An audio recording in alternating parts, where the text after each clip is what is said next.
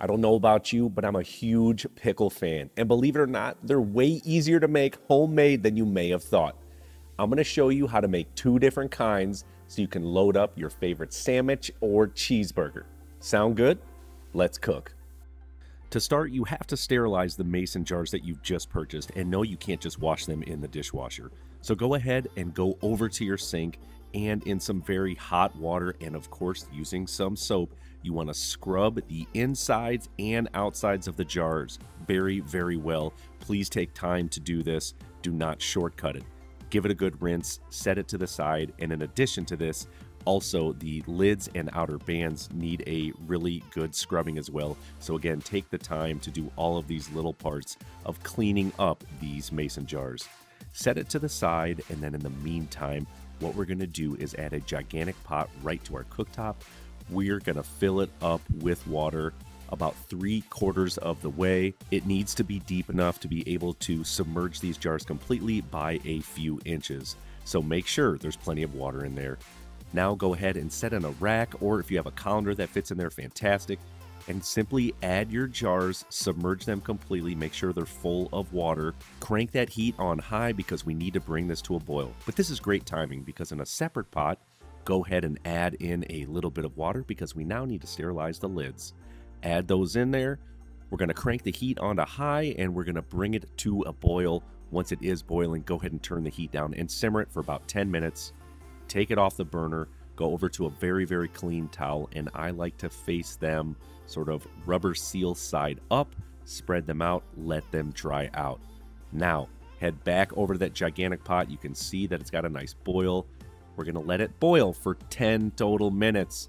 At this point, go ahead and remove your colander or rack using some tongs, or if you have the mason jar tongs, that's cool too. Dump out the water, and then what we're going to do is go right back over to where those lids are and simply place them there. Let them dry out a little bit. They are going to be hot, so please do not grab them with your fingers or you're going to be cursing at me.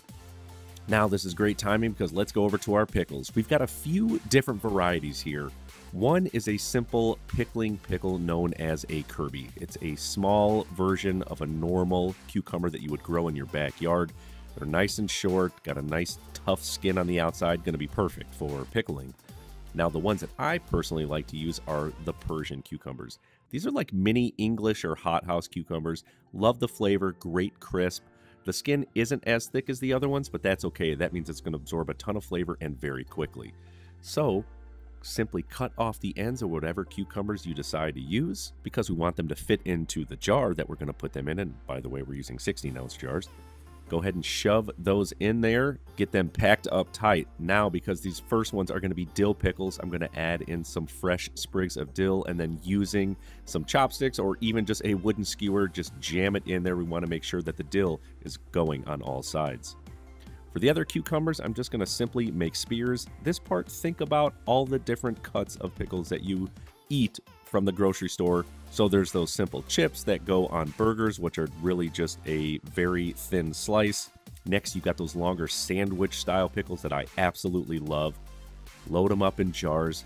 The same thing, put dill in them all around the outsides, jam them in there. It's going to provide a ton of awesome flavor. Now, for the brine, I'm going to add a pot to the top. No, it's green just because it's green, not because I'm making pickles. Go ahead and add in some water, some white vinegar. This is just a simple distilled vinegar. Don't go overboard and spend too much money with this. Some finely minced garlic. I'm going to use a ton because it's really going to add a lot of great flavor. Some crushed red pepper flakes for a little bit of zest in here. Next, I'm going to be using sea salt. I highly recommend using sea salt over any salt out there. We're going to bring it to a boil or until the salt has dissolved. Give it a whisk, make sure everything is completely incorporated. And at this point, we're heading right back over to where our pickles are. And then using a ladle, or if you have a funnel, fantastic. Start ladling in some of that brine.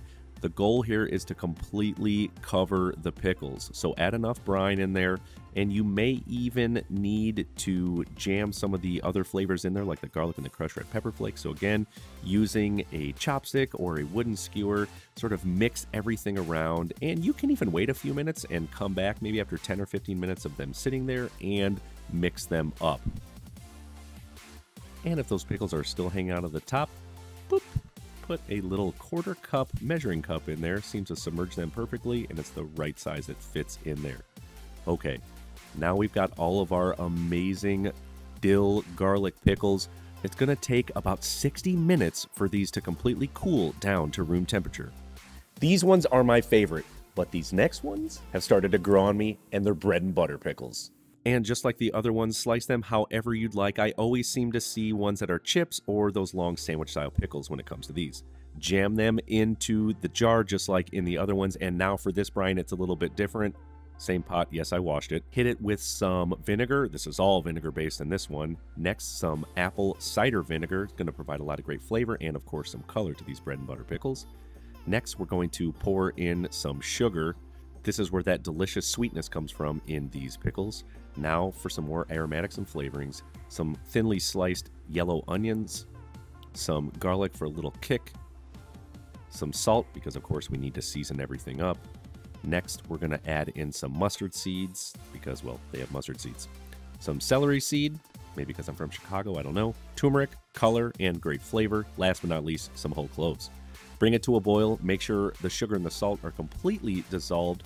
Give it a whisk. Combine all those ingredients. Now what we're going to do is head back over to the countertop where the pickles are, and using a ladle just like before, go ahead and pour all that delicious brine all over it. It smells amazing, you guys. Seriously, this thing is calling my name for a sandwich. However, when it comes to these, you've got a lot of onions and bigger ingredients in there, not just spices. So jam them in there, mix them around. You may need to do it a little more vigorously than the ones of the dill pickles because, well, you're kind of moving a lot of ingredients around, and that's just what you have to do. Sorry. And then, if you wanted to can it so it lasts a little bit longer, go ahead and put the lid on and then screw the outer band on. Just for a great point of reference, if you push it down at this point, it will pop up back and forth. So, head over to your cooktop where that big, large boiling pot of water is. Put it in the colander, drop it in. We're going to let it cook for 10 minutes at a boil. What this is going to do is help sterilize the vegetables in there so they are safe to sit at room temperature. Now go ahead and try to push the top. It's not moving. We know we're in great shape here. These will last up to 1 year and can be kept at room temperature, but for the other ones, simply pop a lid on them. And because, well, I'm a nerd, go ahead and take your trusty Sharpie right out of your pocket and label and date everything. So if you've got dill pickles, put that on there, make sure the date's on there, or perhaps you've got your bread and butters. These are going in the refrigerator and can be eaten within 4 to 6 weeks. Check out these beauties.